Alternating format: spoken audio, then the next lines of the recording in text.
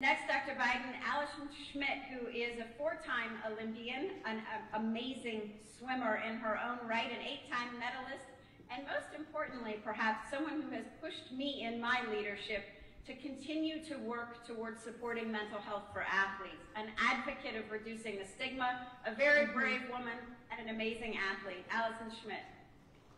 Hello. Hi. Nice to meet you. Thank you. I'm ecstatic to meet you, and I think it's an even bigger honor that you're not just FLOTUS, but you're Dr. Jill Biden. So we applaud you, and thank you for giving the time. I'm excited to represent Team USA, and swimming starts tomorrow, so we're excited to go, and after watching the opening ceremonies tonight.